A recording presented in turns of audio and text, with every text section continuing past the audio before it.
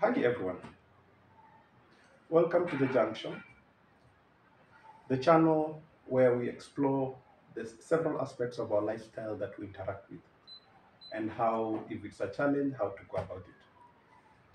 So now, today we're going to dive into a very fascinating topic. The topic itself is no free lunch. Those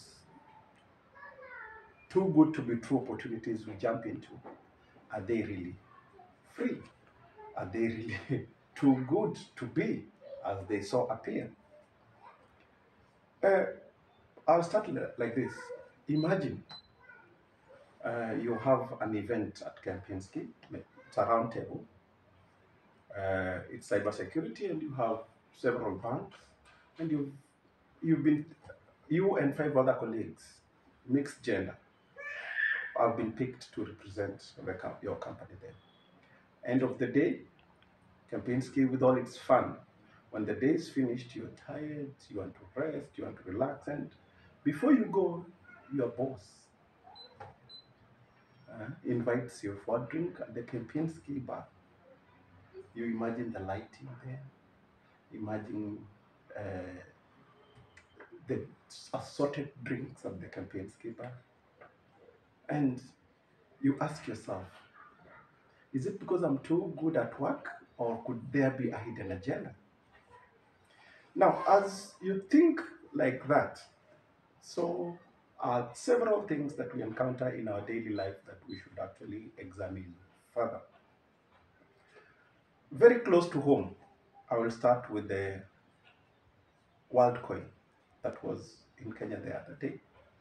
Several Kenyans are given opportunities to earn is it a particular amount of money for just appearing and giving some information. And it looks free. And several of Kenyans actually did go. And not I'm using Kenya as a case study, but there are several countries where WorldCoin exists, except in the US where they come from and registered. That is the only place where they cannot collect the data from its own people. It's not allowed to do that there. Other examples that are close to home is there's something in cybersecurity called phishing. Phishing is where I send you some email, you click on it, and once you've clicked, there are several things that can happen. I can get your data, or you can plant a virus in your machine, and from which I'm able to now continue settle in there and now be looking at several things, your passwords and everything you're doing on your machine. But why is it that we constantly click? Because of, again, they promise free lunch. You will get a job in Canada. Click here. For green cards, click here. And because we want the allure of goodness that is promised, and it looks free or so easy to get, then we end up succumbing to the phishing emails, and the consequences are dire. The other the other sides of the free lunch that actually is allowed, like corporate social responsibility. When corporates come out and plan events, several events, and they do a lot of good, and it looks as though those corporates are doing it for free. But all they need to do to gain back is the airtime, the publicity. So, even in that scenario of corporates, it is not totally free. Why? Because there is something they are getting in return. Look at politicians, be it during campaigns or any other time a politician is doing something. With a politician, there is always an agenda. But it always looks like my politician is very good, you know. But at the end of the day, is politicians are doing it for purposes of being seen. So I'm using all these scenarios for purposes of driving home a point that there is no free lunch.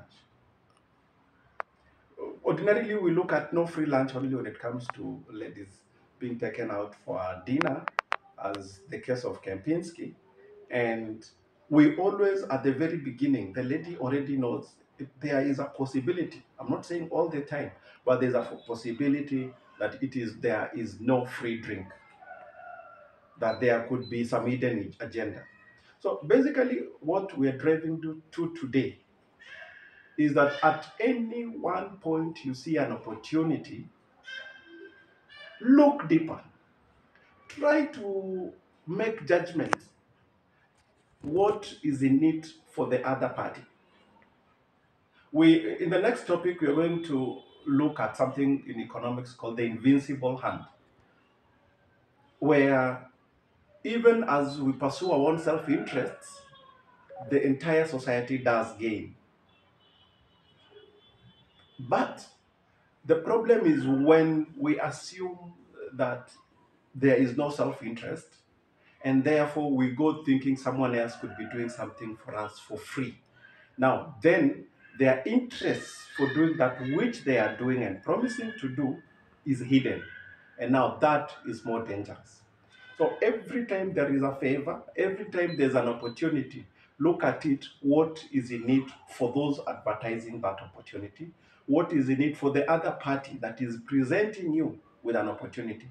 If someone sells you a piece of land and the piece of land is going to explode in returns in the next 5 months, it will quadruple. Then ask yourself, why can't the owner of that farm keep it and have sell it 5 months down the line when the price has quadrupled?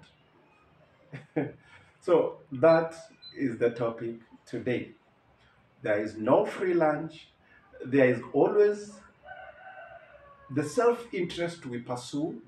It is a good thing, as we will see in the next discussion. But for today, always dig deeper into what is the hidden self-interest.